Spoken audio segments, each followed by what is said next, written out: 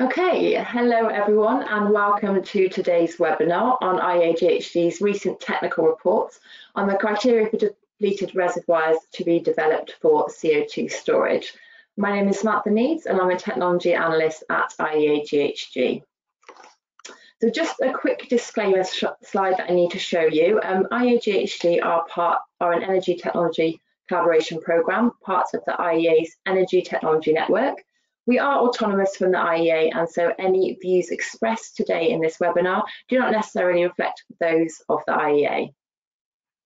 So today I'm going to start with a very quick introduction to the IEAGHG programme and then give a brief background to this study. And then the contractors, the Bureau of Economic Geology at the University of Texas at Austin, will provide a more detailed look at the study. So IEAGHG was established in 1991 and we are a member-based organisation with strong membership involvement. Our members meet twice a year and they decide on the technical studies undertaken by the programme. And the technical reports produced are used by policymakers but are not policy prescriptive. So IEAGHG's main aim is to provide information on the role that technology can play in reducing greenhouse gas emissions from the use of fossil fuels and biomass, and our main focus is CCUS. And we pride ourselves on providing information that is objective and independent, that is policy relevant but not policy prescriptive, and work that is reviewed by external experts. And the IEAGHG programme is able to do what we do thanks to our valued members. We currently have 35 members from across the world, made up of countries, companies and organisations. So we help to initiate and develop knowledge sharing and the transfer of information in many different ways through many different pathways. And we have a number of main activities, as you can see here on this slide. So we have published over 350 technical reports and reviews. Our international research networks span a wide range of areas and facilitate international collaboration and more knowledge sharing. Events such as the Post-Combustion Capturing Conference Series and the GHGT Conference Series are popular and very well attended, with the latter having established itself as the principal international conference on greenhouse gas mitigation technologies, especially CCS. And our next GHGT conference will be held from the 23rd to the 27th of October this year in France. We have received over 800 abstracts that are now in the process of review and selection. And we expect the registration will open later this month or perhaps early April. So keep an eye out for this on the GHGT website at ghgt.info. And, oh, sorry. Can you see my screen still? I've just lost it on mine. Yes. You can see my screen? Oh, perfect, that's good. So I am, sorry about that. Having a bit of technical issues on my end. There we go. So, sorry, I skipped ahead a couple of slides by accident there. So just a very quick note on our webinar procedures for today. So all attendees will have their mics muted throughout. If you do have a question at any point for our speakers, please type your question into the question tab on your control panel, which you can see here with the little arrow there. We will have time at the end of the session to answer audience questions, and I'll try and get through as many as we can in the time we have. And just note that this webinar is being recorded and will be made available on our YouTube channel shortly after the event. So onto the background and motivation for this study on the criteria for depleted reservoirs to be developed for CO2 storage. So the potential CO2 storage capacity in deep saline formations, and to a lesser extent storage associated with CO2 EOR, is fairly well understood. The benefit of documenting and evaluating key criteria for depleted oil and gas reservoirs for CO2 storage would be to provide a more refined estimation of the potential storage capacity worldwide. And depleted hydrocarbon fields could be ideal for storage of CO2 as they are quite widespread and many are close to larger point sources of CO2. And IEAGHG's members felt this was an important topic to look into further. So the aim of the study was to identify the key criteria to assist in the development of depleted hydrocarbon fields for CO2 storage and to consider the advantages and disadvantages of such sites. and the study provides original research to achieve these aims. So for your reference, the report number for this publication is 2022-01, and it was published earlier this year. The work was contracted out to the BEG at the University of Texas at Austin, with contributions also from researchers at the Weber Energy Group at the university. So I'm going to pass over to the study contractors now, who will take you through their results, key findings and their conclusions. So please welcome Alex Bump, Sahar Bakshian, Sue Havorka and Josh Rhodes. And just a reminder, if you do have any questions at all, type them in at any points into that question tab on your control panel. Okay, Alex, I can see you're here now, so over to you. Tom's going to share your screen.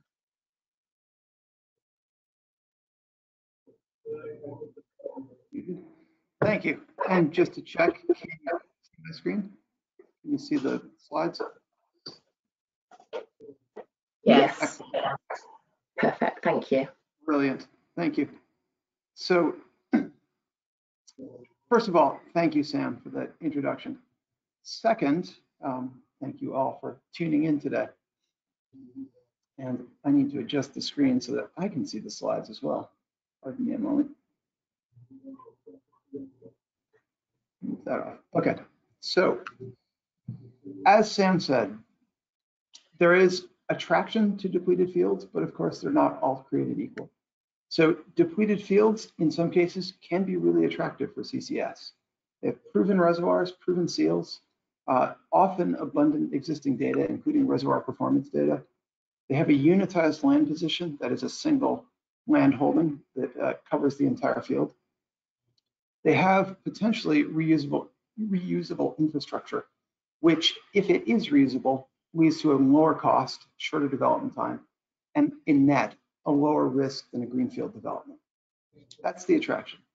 But of course, not all fields are created equal. So there is a wide range of things that people call depleted fields that spans post-production hydrocarbon fields to syn production, that is depleting hydrocarbon fields, and even CO2 EOR. So right from the get-go, there is a range of depleted fields. And of course, even if you compare like with like, all reservoirs are not created equal. Some may not be suited to the storage needs of a given project. Increasing pressure related to injection, of course, creates new risk on the seal. Legacy wells create potential leak points, and infrastructure may or may not be reusable. In that aggregate, it may in fact be a liability. So the point of this study is to come up with criteria for how you efficiently and effectively identify viable candidates for CCS. And it's not to replace the detailed work that's required for actually characterizing depleted fields. It's simply meant to address and identify where it is worth putting your attention, your time, and your effort. So the report is set up in effectively 3 parts. The first is a catalog of case studies, looking at the geology, the production history, and the storage outcomes. The second part was to look at the impact of some key uncertainties, things that we thought might have an impact, but have been largely overlooked. So things like pressure depletion, the effect of residual hydrocarbons, and the economics of infrastructure reuse. And then the third part is trying to put those things together and create integrated screening criteria. So as you have seen, there are 4 authors on this study. Sue will take you through the case studies. Sahar will take you through pressure depletion and impact of residual hydrocarbons. And then Josh will share with you the economics of infrastructure reuse. And finally, I'll come back and look at integrated screening criteria. So Sue, over to you. Thanks, Alex. It's my pleasure to talk about the case studies. We had a lot of fields to choose from, and we down selected some end members to represent the diversity in the population of depleted fields. An interesting issue for us when we started this was, what is a depleted field? And so we decided to be inclusive, include depleted oil fields, depleted gas fields, and pressure depleted fields. Those are not the same thing. You know, you could have a field that's still producing oil that's not very pressure depleted, or producing gas, or one that that's pressure depleted, but there's still considerable resource left in it. We decided just to include them all and try to include end members, different cases. A depleted field can be reused not only for storage, but for enhanced oil production. That's a lot of the options. And we decided to include some of those end members where depletion was followed by reuse because they're so abundant as cases. That's by far the biggest depleted field outcome is EOR, but not the only option at this point. We tried to include populations that were onshore and populations that were offshore that are impacted by have a big difference in how the infrastructure interacts with the reservoir. And we considered one could screen whether they were had injected a lot of CO2, a tiny test amount of CO2, or planned. We decided to include all of those. So you see the distribution.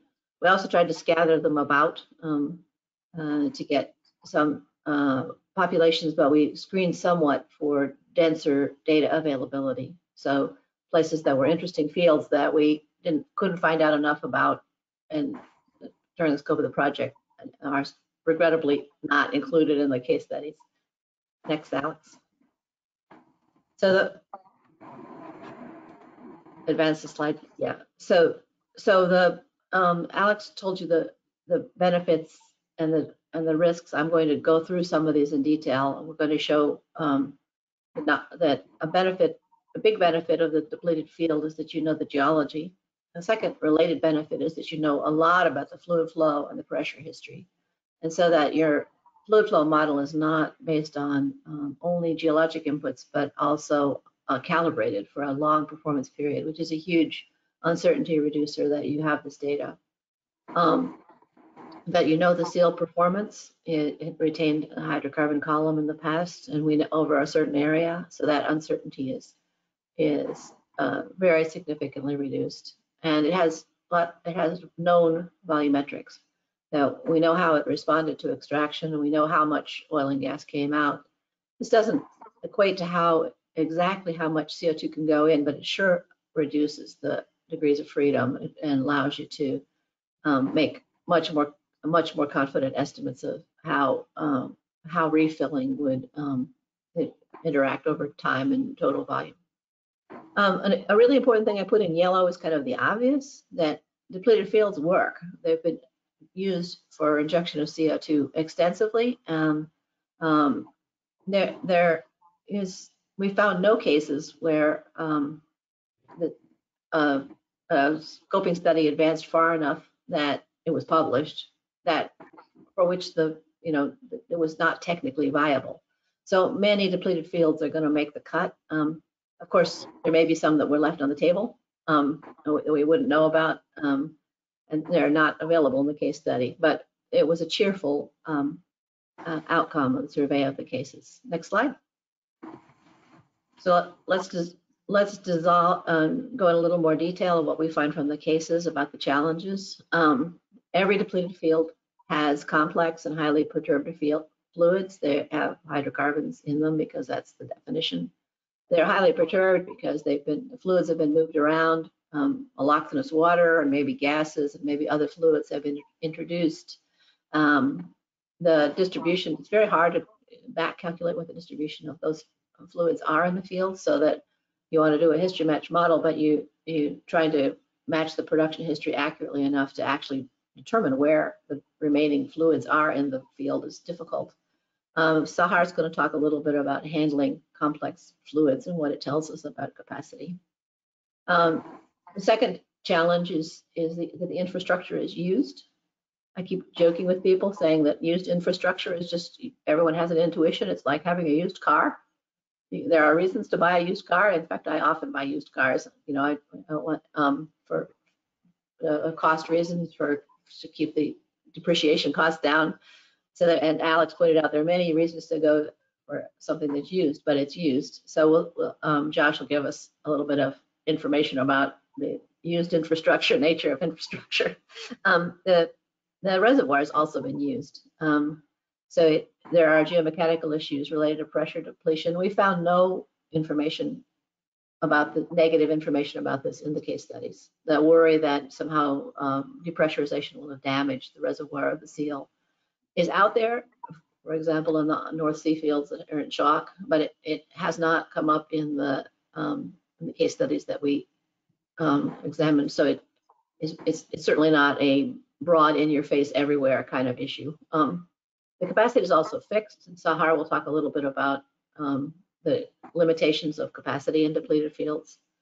The monitoring can be quite complex because of the past use and the complexity of the fluids that you have an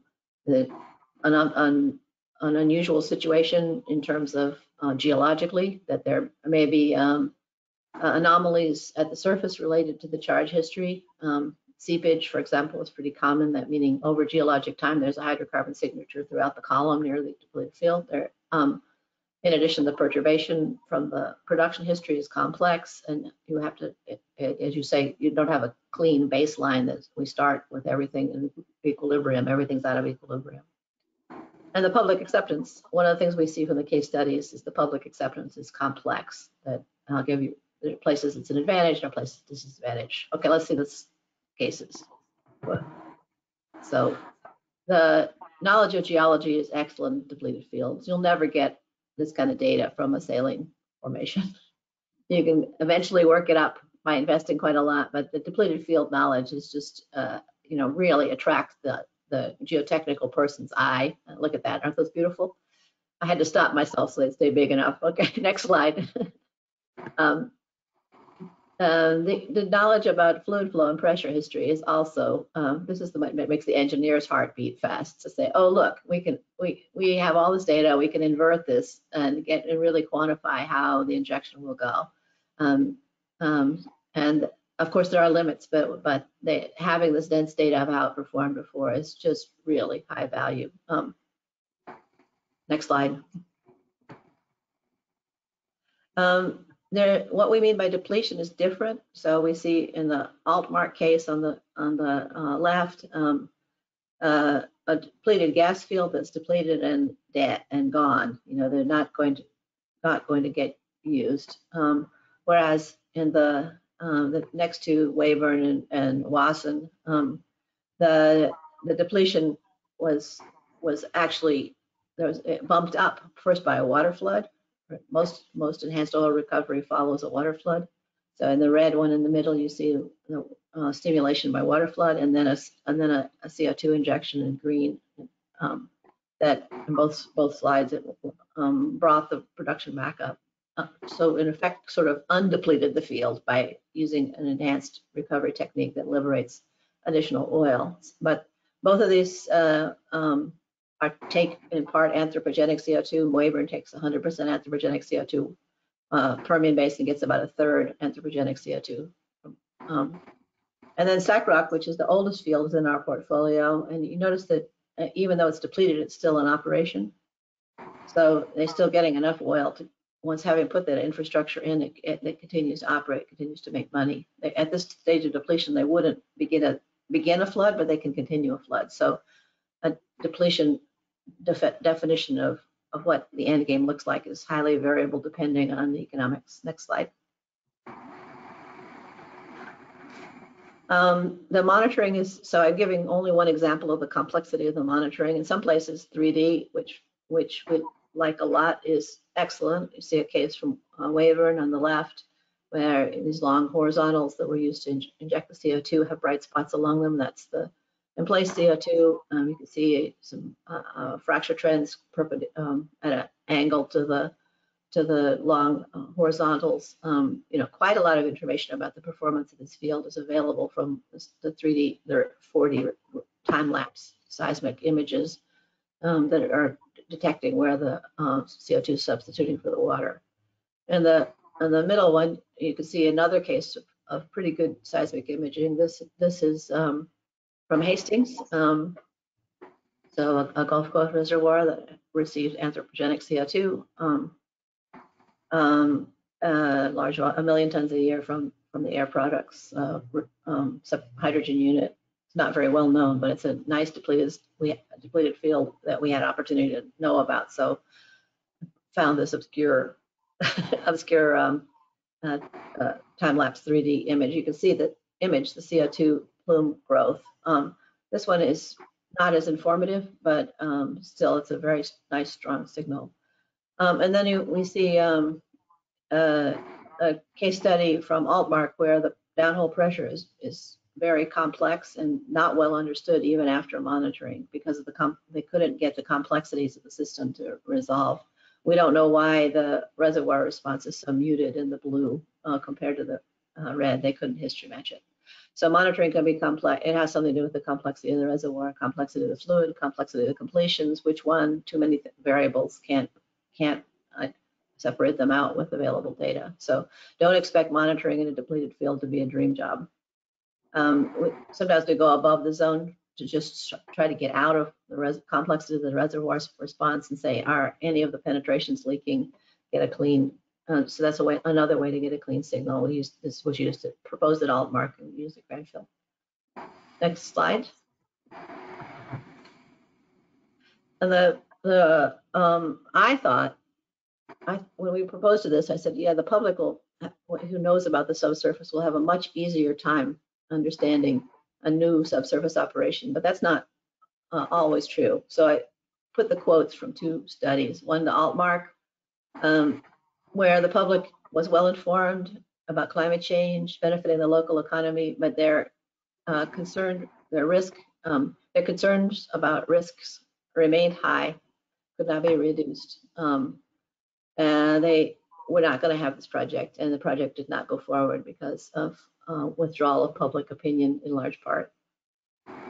The other experiences that reported by Locke, and who felt that they'd had that Total that had a long experience for 2 generations, that the operator had some dialogues. It was not without drama, but they because they were an economic and also political power in the area, because they had a good track record and trust with the public, that they could control risk, and the same arguments that were not successful at Altmark were successful at Locke.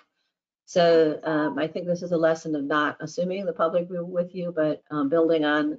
There are some tools for a depleted field that could be used to be built on to.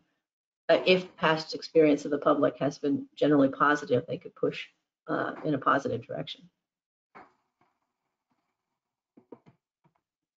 Next slide. So we worry about existing wells. I worry all the time about existing wells. Sometimes I wake up at night worrying about existing wells. But in the case studies, the existing wells were successfully repurposed for storage projects in all the cases. So by spending the money and the due diligence, you can make them work. Absolutely can. Here's the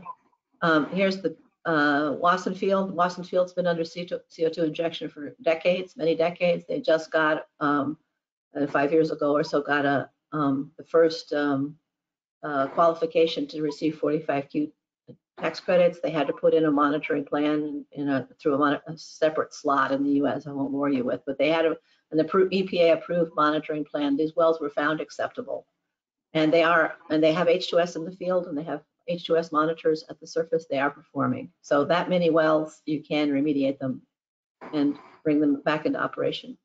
However, the wells are not without trouble. So in our case studies, we see several long complaining reports of troubles with wells. K12B, Otway, Granfield, each have an elaborate story especially about reuse of existing wells for monitoring.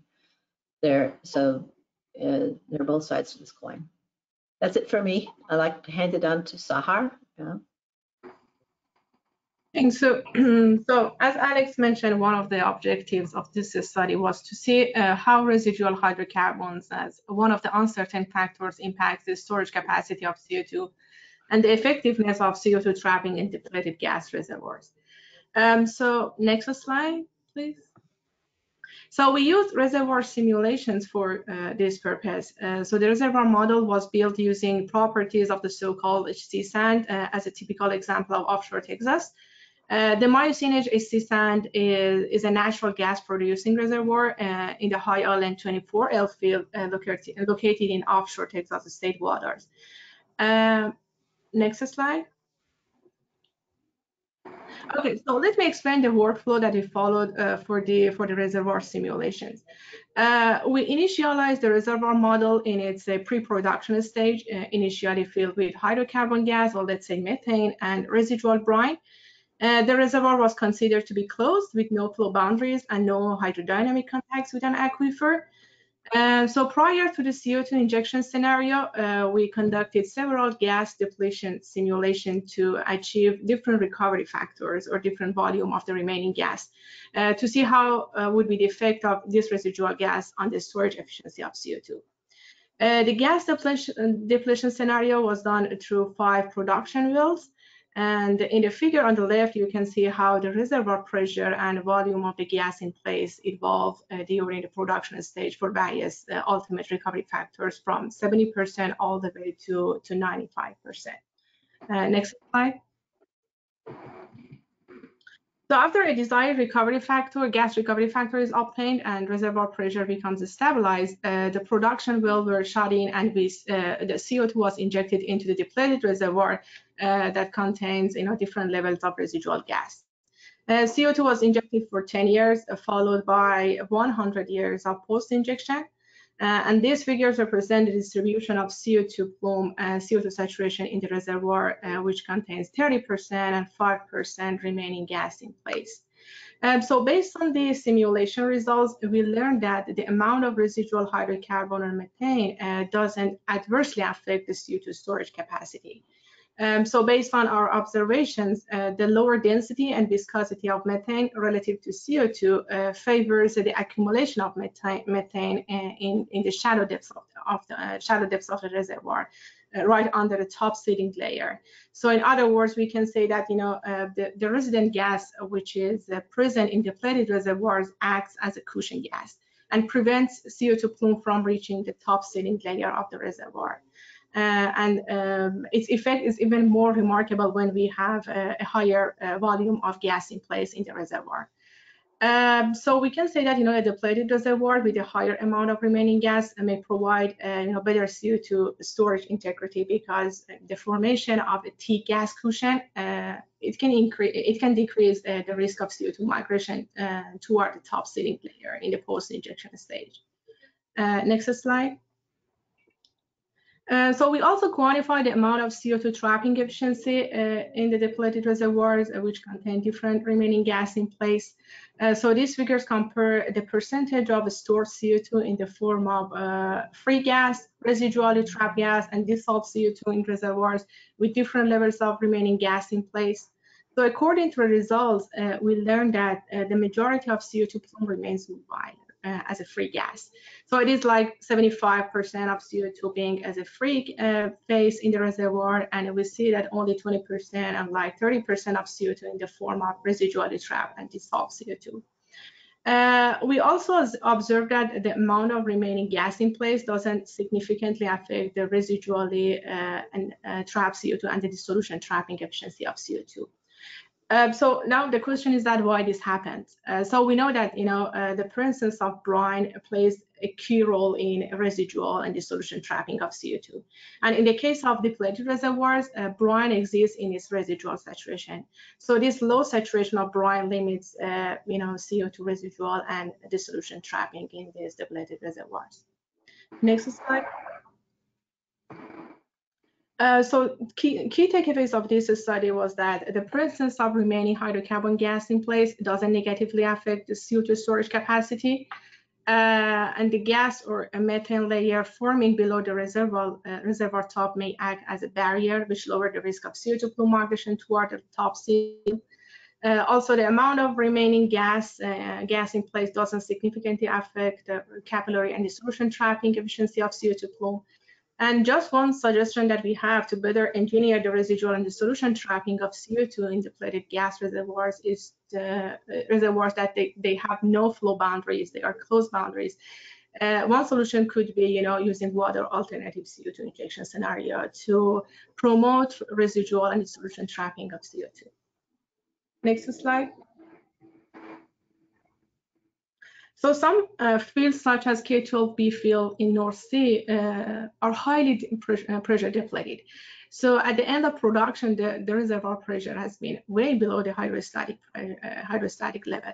So we also did another investigation to see how pressure depletion can create more pressure space for CO2 storage. Next slide. So to this end, we look at the interplay of pressure depletion and the reservoir boundary condition and investigated how it can affect CO2 storage capacity. So we consider different scenarios, including different reservoir boundary conditions and initial reservoir pressure conditions. And to estimate the storage capacity, we use our in-house tool called EasyTool, which is an analytical simulation toolbox for estimation of dynamic storage capacity of CO2. So we created a generic model using typical Gulf of Mexico reservoir parameters, and we looked at 3 different scenarios. For scenario 1, or the reference one, we considered a reservoir with hydrostatic initial pressure and closed boundaries. That represents a wet reservoir with no connection to a large aquifer. And for second scenario, we considered a pressure depleted case with closed boundaries, which represent a post-production field with 50% pressure depletion. And for scenario 3, we considered a large aquifer case with hydrostatic initial pressure and open boundaries, which represent a post-production field with a good aquifer connection and no pressure depletion. So CO2 injection was modeled for 20 years, and using our in-house tool, we quantified the maximum storage capacity of each scenario. Next slide. So according to the results, we observed that the open boundary reservoir offers a capacity of around 10 times that of the pressure depleted case. So we can say that open boundaries provide a larger storage capacity by allowing pressure propagation towards the reservoir boundaries. However, we should keep in mind that by considering an open boundary reservoir, we may end up with a larger area of review that may impact surrounding storage projects, and it may increase the cost of characterization as well. So there is a trade-off between the increased storage capacity and additional characterization costs when we choose an open boundary reservoir for the storage purpose. And on the other hand, even though a reservoir with closed boundaries offers limited storage capacity, we have to keep in mind that they have closed boundaries. So we will have a project with a limited footprint of CO2, and it lowers the cost of leasing acreage and monitoring requirements. So that's pretty much about the uncertainty study that we did. So over to you, Josh.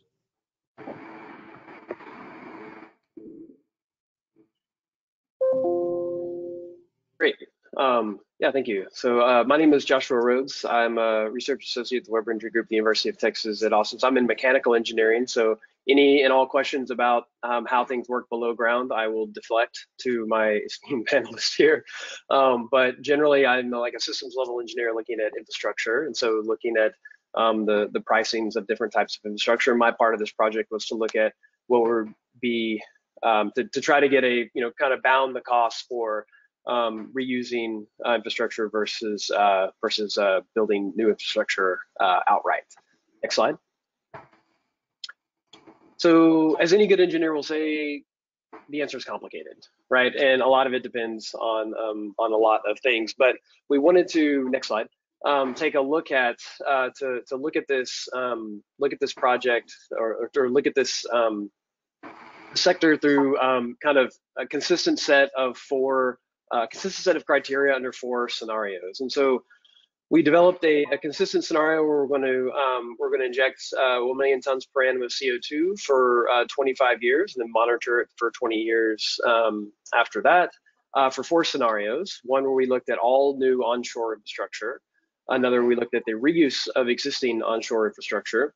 And then the new offshore and reuse of offshore infrastructure. Next slide. So each scenario was evaluated based on multiple criteria, things like drilling pad or well structure, offshore platform, equipment, well cost, pipeline, and kind of other auxiliary infrastructure. All of it, kind of detailed out in the paper. Next slide. So the first one we looked at was new onshore infrastructure. So if we build everything from new greenfield, we estimate that infrastructure with a new 50-kilometer pipeline on average, reckon would cost about $40 million US dollars. One of the things, there's lots of uncertainty around different parts of infrastructure, particularly now with supply chains being all over the place, and the cost of materials being everywhere. So one of the things we did in this scenario is we actually did a sensitivity based on kind of the major portions of, or the major cost portions of each of the systems that overall were the that made up the local project. So we took the pipeline cost and estimated it. What if it was a third cheaper or a third more expensive? And you can see kind of how that changes the overall cost. So that takes it from 30 million to 50 million. We also reduced or increased the pipeline length by 20% each way. The well injection capacity, which we assumed to be about 0.57 million tons per annum. So on average, needed about 2. Although if you reduce the well injection capacity, you might need 3 wells. And then just generally around the well cost, 20+%. So each of these taken individually kind of shows the range upon which one could expect, with our default kind of assumption being that it's 40. Although if you could get lower cost on all of these, you could move the bar even further to the left. Next slide. When we look at existing onshore infrastructure, there's a couple other things that are that Sue brought up in terms of existing wells and maybe not having records, and having to deal with what do you do if you don't if you're not sure about a well, if you have to go in and check, or you have to go in and do things kind of about it. So but we estimate if you're able to reuse the pipeline, because that's the biggest driver of cost, that it could reduce your your reuse costs down into the low tens of millions of dollars. However, if you do need a pipeline, if the pipeline that you have is not useful, then you're back towards your $40 million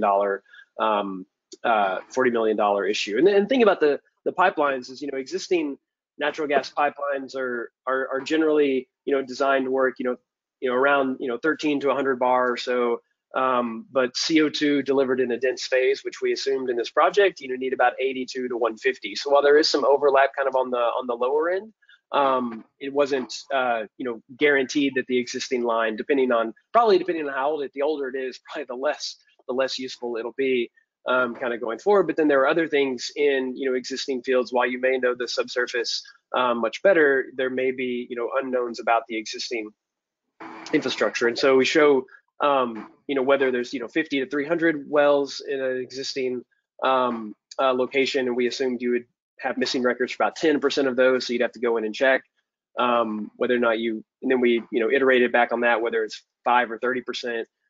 Again, well injection capacity and well cost, similar to what we looked at in the last one. So it can be cheaper, highly dependent on if you are able to reuse that pipeline. Next slide.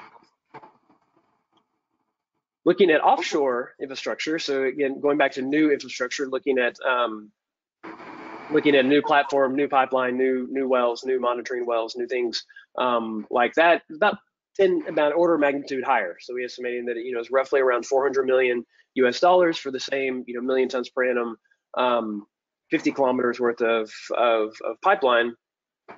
And then we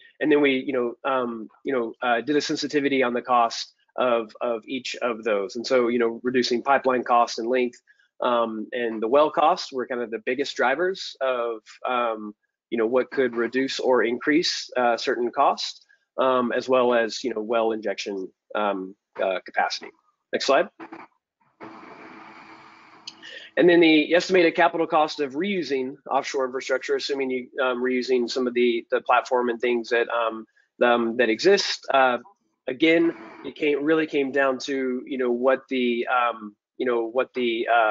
pipeline cost be. But we estimate that would be 85 million or so cheaper, around 315 million, and then iterated back and forth around based on some of the similar things before. So offshore definitely more expensive for reasons that people who drill underground will know in their heart. But these are kind of generally around the the cost of infrastructure. They can vary quite widely depending on how much, particularly how much pipeline, if you're able to reuse that type of thing. Next slide. So other elements to consider in kind of new versus reuse, potential for, as we're going through these studies, potential for less disturbance in a given area, social license to operate. I think has been brought up already. And then, necessary services, site prep, well drilling, all these other maintenance and stuff are likely to be nearby if you have, if there has been activity, or is activity in that area. Next slide. And then in conclusion, kind of the biggest piece that moved the needle here was, pipeline status. Onshore might be better if the pipeline is not available, and offshore reuse might be better if the platform is usable. But every project is going to be pretty site specific, kind of as we've discussed. And I think that's my last slide, so I'll turn it over to Alex. Thanks, Josh. So in the last 10 minutes or so of this, I want to come back to the question of screening and how you actually identify the projects that are worth progressing. So there are a number of published screening criteria. Some of you will be familiar with them. And they take the form that you see in the screen in front of you. They're long tables of parameters. They assemble really important information. You will need this stuff. But at the same time, the level of detail in them makes it difficult to compare opportunities, just because they are so detailed and because there are trade-offs between different factors. So our motivation in this study was really to come up with something clear and simple. So what you see in front of you now is that clear, simple table. It's a one-pager, and it focuses on headline criteria, which gives flexibility in the details. So we do define desirable ranges and boundary conditions, and we make a distinction between this looks good and you really can't go here. That is the boundary conditions. But there are basically 5 categories for these things. One is subsurface parameters for pure storage. One is subsurface parameters for CO2 EOR. Third is containment security. Fourth is infrastructure. And fifth is, of course, public acceptance and regulatory approval. Where we can, we've created graphical screening tools to support these things. So trying to make this as straightforward and as easy as possible to identify which fields are worth investing further work in. Obviously, it won't get you all the way to project investment by a long shot, but it will rule out significant numbers of fields. So to take the first of those, injectivity forms a really nice example. And of course, injectivity governs the rate of injection per well. In detail, it's simply the product of reservoir permeability times thickness. But you don't really care so much about what the reservoir permeability is or what the thickness is. You care about the combination. And the graph here, I wish I could take credit for inventing it. It is actually Nick Hoffman's invention. It plots permeability versus thickness and adds these bands of rough injection capacity per well per year, assuming a vertical well through the reservoir. And you can see on there, there's a number of different historic CO2 injection projects, but it divides it into bands, order of magnitude bands of injection rate per year per well. So we've got 10 kilotons, 100 kilotons. In the white, we've got 1 megaton per well per year. And in the green, 10 to 100, even 100 megatons per year per well. Plot your reservoir on this, see where it falls. In terms of capacity assessment, Sue alluded to this, but we have enormous amounts of historic reservoir production data available to us in depleted fields. And by far the easiest way to assess capacity is simply to do a fluid replacement calculation. So bypass all the first principles about reservoir heterogeneity, reservoir thickness, permeability, porosity, all of that. Simply look at what did it do historically and equate the volume of CO2 at reservoir conditions with the historic net production, that is the volume of oil and gas at reservoir conditions, minus the volume of water injected. And the key thing here is at reservoir conditions. So inspired by Nick Hoffman's graph, we've tried to create similar ones for capacity for oil fields and depleted gas fields. And it's based on work by Egerton et al. In 2018, looking at Gulf of Mexico, but trying to equate formation volume factors with predicted CO2 density. So both, of course, are pressure and temperature dependent. There is a relation between them. And the result is that you can create a graph like this with formation volume factor on the vertical and cumulative gas production on the horizontal. And again, come back to the same set of bands of 1 megaton order capacity for the field, 10 megatons, 100 megatons, and so on. The assumption in here, and there are several, is that about 75% of the production, the voided space from production, can be reoccupied with CO2. In detail, of course, that does vary. We see cases as low as 50% and as high as even 90%. So again, it's a screening tool, but it gives you a great quick look and a way of comparing multiple opportunities on one graph. In terms of containment security, I have come up with no such beautiful graph, so I'll give you the table instead. But there's five things that we look at. One is topsoil capacity, one is topsoil character. Third is number of legacy wells. Fourth is the age of the oldest legacy well.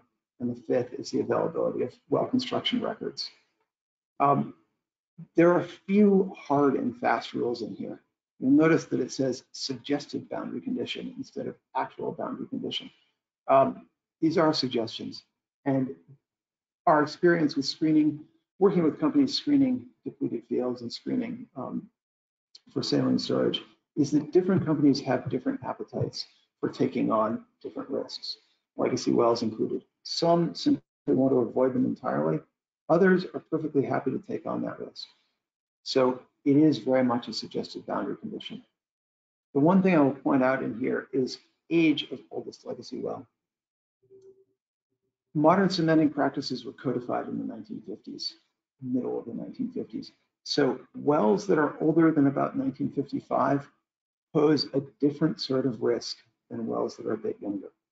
And every country has its own watershed dates in terms of regulation on well P&A practices and well completion practices. Do look for those watershed dates wherever you're working, and do take them into account as you screen numbers and ages of legacy wells. There is one other thing on containment security, and Sahar showed you about closed boundaries or pressure depletion, which implies closed boundaries. In terms of capacity, of course, closed boundaries are far more limiting than open boundaries, but they do have an advantage in terms of containment security. So first of all, they create a really well-defined footprint for the project with a well-defined monitoring area, well-defined police requirements. That has its advantages. But the second part of this is that you could repressure the field and keep the pressure not only below virgin, below the proven limit, but you can even keep it below hydrostatic, which means that all of the pressure from surrounding geology is directed inward on the field. It creates ultra secure storage, and it is a unique opportunity of really pressure depleted fields. So if if security is really important to you, then definitely consider pressure depleted fields. In infrastructure terms, Josh took you through the economics, but there is some underlying work beneath the economics about what could be reused. And this table just tries to capture it. It's things like pipeline diameter, current status of the pipeline, whether it is decommissioned or near the end of its service life, or has significant service life remaining. Pressure rating, he alluded to. The pressure ratings for gas are in general a bit lower than the pressure ratings for CO2. You can get around it by putting on-site compression at the injection site, but of course that adds cost. In-service dates, platform in-service dates, platform capacity in terms of space to put compression equipment or CO2 injection equipment on it really does matter. So by all means, use the table to get an idea of what might be reusable. And then, as Josh said, do your homework. The last thing is about public acceptance and regulatory approval. And there are some guidelines, local precedent and regulatory readiness for CCS, even if you can measure it, local public attitude towards CCS. All important. But the takeaway from these projects universally is engage early and often and identify the regional differences and the key considerations. Talk to the stakeholders early. Where we see projects encountering difficulty, it's been because the stakeholders sort of feel like the project is already a done deal and they're simply being asked to rubber stamp something. Early engagement allows you to overcome that and to sidestep it. So conclusions, there are a wide range of case studies and analogs to draw from, and we've given you pretty detailed snapshots on 10 good ones that span, as Sue said, a wide range. The presence of residual hydrocarbons has only a minor effect on storage capacity and injectivity. But as Sahar said, residual gas does create a cushion between the CO2 and the seal. So if you're worried about reactivity between CO2 and seal, and to be clear, we've seen no cases where that has been a major effect. But if you're worried about it, residual gas can give you some insurance. Pressure in depleted fields reflects, in part, of course, the boundary conditions. Maximizing capacity favors the open boundaries. Maximizing security and minimizing the monitoring footprint favors closed boundaries. So pick your poison, as it were, or pick your preference and focus on that.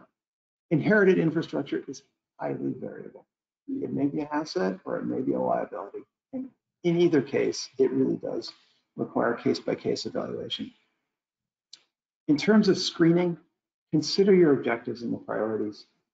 The expected emission streams and the project priorities should be fairly well known. So what you need in terms of cost and security and capacity, you'll have some idea of. But what we've seen is that different players come to this game with different boundary conditions and different objectives. Some want to maximize capacity, some want to maximize rate, some want to maximize security, others want to minimize cost. All of those things push you in different directions. So define the priorities early and then use the screening criteria to identify the things most likely to satisfy those criteria. The guidelines we've given you can certainly high-grade sites, but they won't take the place of detailed evaluation. So with that, thank you for listening, and let me hand it back to IEAGHG to moderate questions. Thank you. Wonderful. Thank you very much, Alex, and thank you all for that really interesting presentation. It was really good to go into more of the details, the nitty-gritty of the study. And we've got absolutely loads of questions, so I'm just going to get straight into them. So have you included fields with water and or gas injection, meaning fields where the pressure may not be too depleted? Yes, absolutely. As Sue showed you, several of those CO2 EOR fields have had extensive water injection and very little pressure depletion. They've largely relied on balancing injection and withdrawal. So yes. Fantastic. Great. Okay, next question. Is the field suitability dependent on the planned CO2 phase while storing or injecting, e.g. dense, supercritical, or gaseous? Good question. You know, a lot of these highly pressure depleted fields will initially store CO2 in a gas phase. The view is that over time, as you inject more and pressure them up, CO2 will ultimately be stored in a dense phase, where it's liquid or supercritical. The presence of gas, the super depletion and the gas phase creates tricky startup conditions because, of course, CO2 goes from dense at the wellhead for pipeline transport to gas in the reservoir. And then the expansion cools it rapidly. The acceleration can create vibration downhole. It is tricky, and there's lots written about it, but it is also manageable. We don't see it actually limiting the viability of projects. So, good question, but manageable. Great, thank you. Okay, so in the CO2 simulations, did you have any mixing of methane and CO2? Sahar? Yeah, I think this is a question for me. Yeah, we observed a mixing of CO2 and methane. And around the injection well, you know, when we have a high density of CO2, we observe mixing of CO2 and methane. Okay, Okay, next question is about more on legacy and abandoned wells. So did you go into the specifics of evaluating the impacts or risks of legacy, plug and abandoned wells when reused in the field due to pressure buildup in the field during CO2 injection? Good question. It's a huge field, and there is an awful lot written about it. We haven't gone into the details of how you go about screening legacy wells or assessing them, but we can refer you to the literature on it, which is extensive. Yeah, thank you. And Sahar, which simulation tool in particular did you use for the reservoir simulation? I basically use CMG, the gem module of CMG for running the simulation for reservoir simulations. Okay, thank you. And did you see any evidence of well or reservoir problems due to low temperature effects during CO2 injection? So we did a study on that, from that perspective. So it was like, a simple simulation that we ran. So I would say it needs more, a complicated, reservoir type of simulation to do that analysis. In terms of case studies, no, we haven't seen complication due to low temperature in the reservoir. It is definitely a consideration, but we haven't seen it as a major factor. Yeah, okay, great, thank you. Okay, so next question. So this attendee thinks that the global CO2 storage capacities in depleted reservoirs is estimated to be around 500 to 1,000 billion tons of CO2. That's due to recent estimations. Does this study help being confident that we might have this amount of capacity? Do you think it could be less or more? What do you think? It would help you get to an estimate of whether that capacity is realistic. We certainly haven't looked at it, and you can't extrapolate from the 10 case studies that we have to a global capacity. But the methods that we outline would certainly help you evaluate whether the fields that went into that capacity estimate might be realistically reused. Yeah, okay. We've got a couple of minutes left, so I think we can get couple more questions in. So if a depleted reservoir is refilling by natural migration, will the refilling gas eventually spill the stored CO2 out of the trap? Interesting question. You get into, there's a question of density, and in general, gas in the subsurface is less dense than the CO2.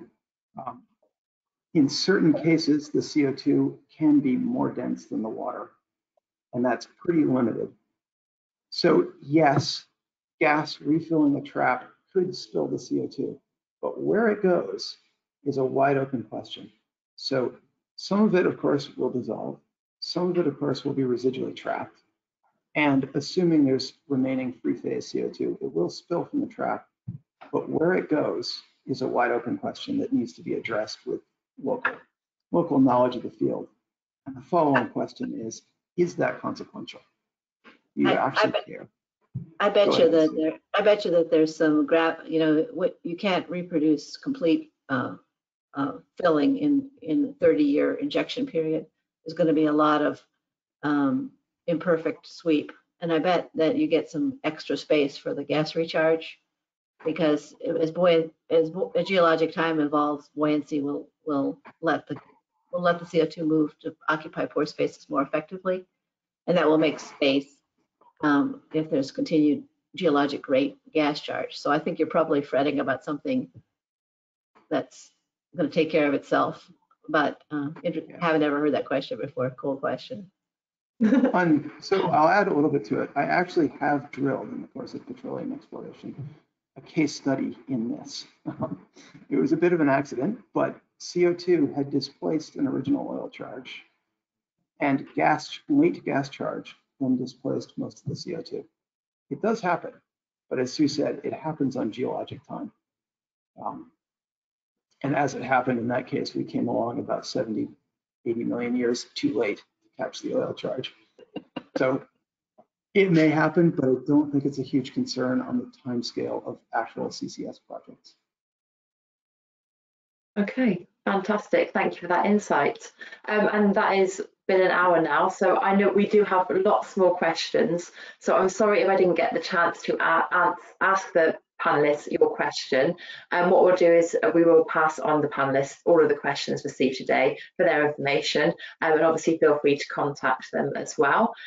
So to close this webinar, thank you very, very much to all of our attendees for joining today, and thank you massively to our speakers. So thank you, Alex, thank you, Sue, thank you, Sahar, and thank you, Josh, as well, for giving that really detailed and interesting insight into that report.